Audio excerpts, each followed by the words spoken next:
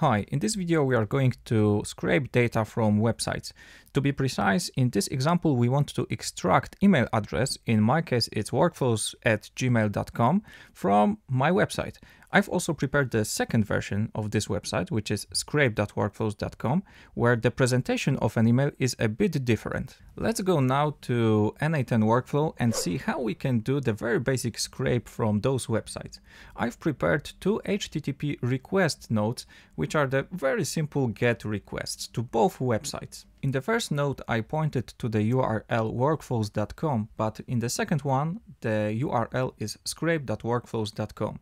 Let me now execute this workflow and let's see what is the difference between those two websites. As you can see, HTTP request node returns the HTML representation of the website.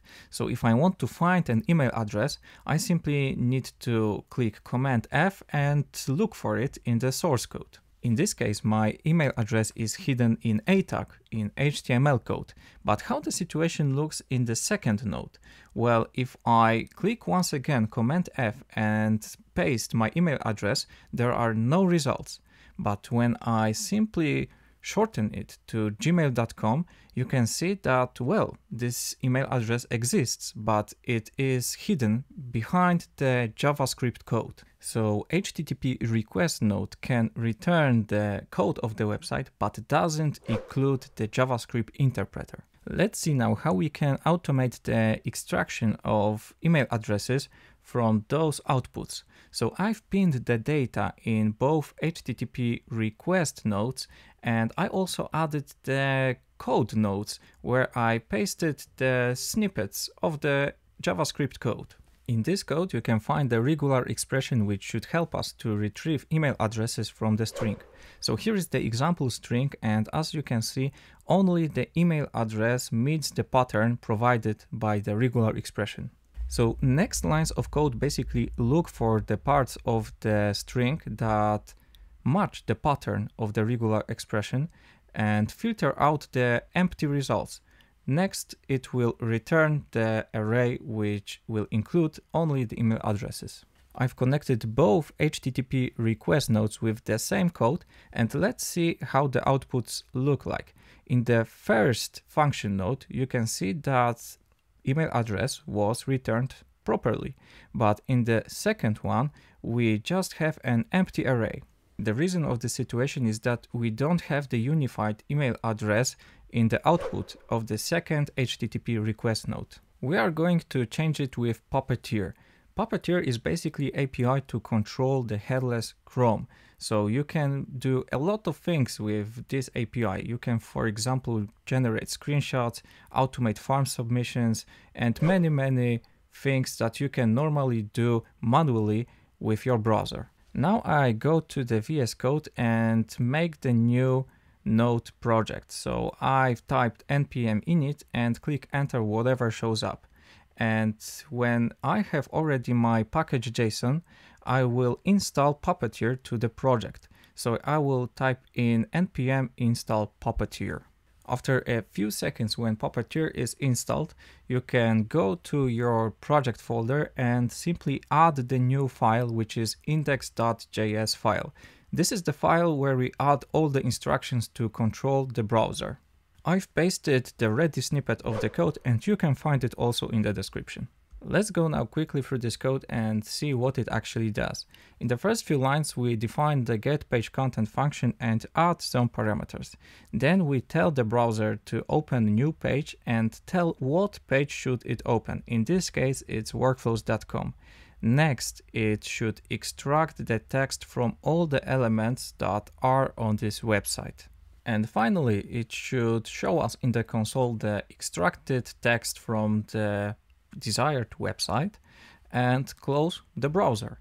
And of course, at the end, we simply call the function getPageContent. Everything is in the file index.js, so we simply need to type node index.js. And as you can see, only the text elements have been returned to the console by calling this function. In this case, you cannot see the email address because in case of website workflows.com, it's hidden behind the link, behind the A tag. But when we change the address to scrape.workflows.com, where the email address is hidden behind the JavaScript code, and when we run the function again, we should be able to see all the text, including those texts hidden behind the JavaScript. So in our case, it's the email workflows@gmail.com. Okay, but how you can run this code in n8n, how you can use it? So basically the best option is to modify this code and run it in Google Cloud Functions. So I will right now modify this code in order to use the parameter name in the URL of our function. You can find the modified version of this code in the description. I'm adding also the additional line of code to make this function actually work in Google Cloud Functions. And what's very important, I will use not the latest version of Puppeteer. I will use the version 19.8, which is a bit older than the current version. I will also add the new file to the function, which is puppeteer.rc.cjs. Now go to your Google Cloud dashboard and look for Cloud Functions and simply create new function. I will use the second generation of the environment and I will name my function getPageContent. I will also allow authenticated invocations, which is not recommended, but I will simply do it for the purposes of this tutorial. And the minimum memory that you should use for Puppeteer is 1 GB. Now what you need to do is simply paste the code that you have already prepared. So first I will copy the index.js code and paste it to index.js in Google Cloud Functions. I will also edit the entry point from hello HTTP to getPageContent function. Next I will copy package.json. So simply I will go to already prepared file, copy it and paste it to package.json. And the last step is creating new file, which is puppeteer.rc.cjs. So simply add the new file, name it puppeteer.rc.cjs, but remember to add the dot at the beginning of the name of this file. And simply paste the content of this file that you have already prepared. When you do this, your function will be ready to deploy. So you need to simply click deploy button at the bottom of the page. And it may take a few seconds, sometimes a bit longer, even a few minutes before your function is activated, so please be patient. When everything is fine, you should finally see the green icon next to the name of your function. And also available should be the URL of your function, so copy it and paste in the new tab of the browser.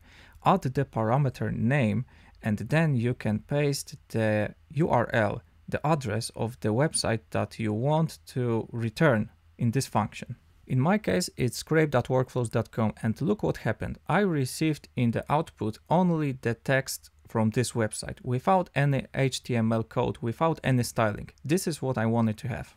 Right now I will edit my second HTTP request node and I will change the URL to the function URL, including the parameter of the website that I want to scrape. So right now this node should call the function in Google Cloud Functions and return only the text from the website that is included in the parameter name, so the website that I want to scrape. And yes, this is what happens. I received in the output only the text from the website scrape.workflows.com, including email address which was hidden behind the JavaScript. I have pinned the new output data in the second HTTP request node and execute the workflow. In the first function node in output we still have our email address, which is good, just as before. But in the second function node, where at first we had the empty array, now we have the proper email address as an output. And that's all for today. Thank you very much for watching. If you liked this video, please give it a thumbs up, subscribe to my channel and to my newsletter, link in the description, and see you very soon. Bye.